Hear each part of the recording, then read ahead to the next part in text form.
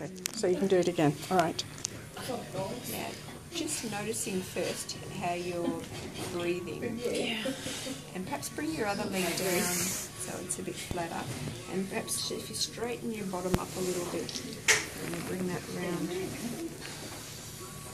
Oh, it doesn't want to touch it. So what doesn't it want to touch? Under my knee. It's making my foot go stupid. So that touch against your knee. Hang on, I gotta get it's only up here when it touches the others. Get back down.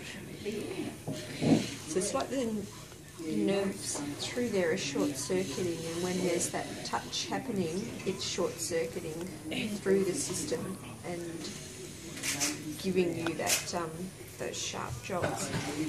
So just spend a moment noticing your breathing. Notice your arms, the position they're in, and letting your arms relax. And just focusing on your breathing for a minute. Can I put my hand on your tummy? What's the name? Noticing as you're breathing in and out. And just focusing on your out breath. And tighter. So those nerves that are giving those feelings are powerfully talking at the moment. If you tighten the muscle in the thigh and then let it go again, does that increase that feeling, or is it a different feeling?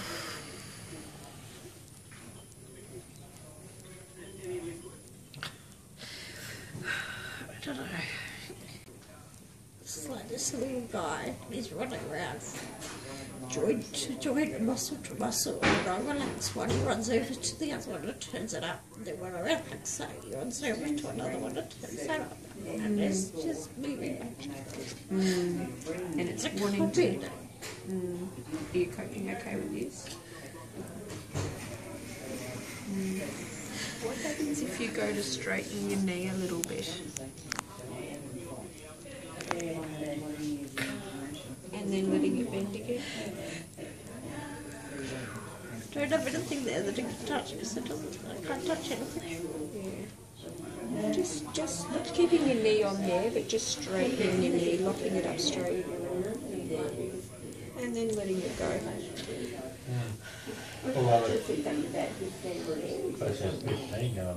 And just softly straightening your knee. I would move back, whatever's there, move back, but it hurts. Now, notice how when you're trying to tighten your thigh muscle, how you're changing your breathing, and you're bringing a lot of extra work in through your breathing muscles. So keep the breathing happening softly. Maybe if I put my hand there again, and keep the breathing soft. Keep that gentle. Keep that focus on maintaining a gentle, soft breathing. So now when you tighten the thigh muscle, maybe if you just lift your heel up a tiny bit, that's it, and then relax it again. So that you're getting the muscle to work a little bit in the thigh, but when not bringing the breathing in, we're keeping the breathing relaxed. So that way we're trying to short circuit this, all the spasm and all the extra activity in the nervous system. We're trying to focus on something that's relaxed and cyclical, like the breathing.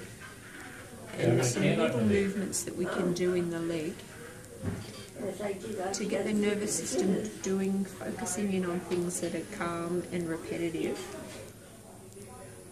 in a way that might help it focus back down into what you need it to do.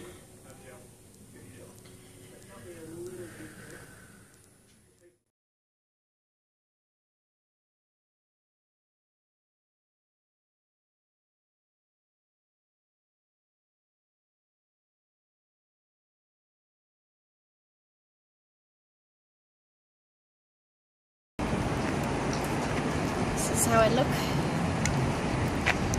I'll show you how well I can walk with my leg.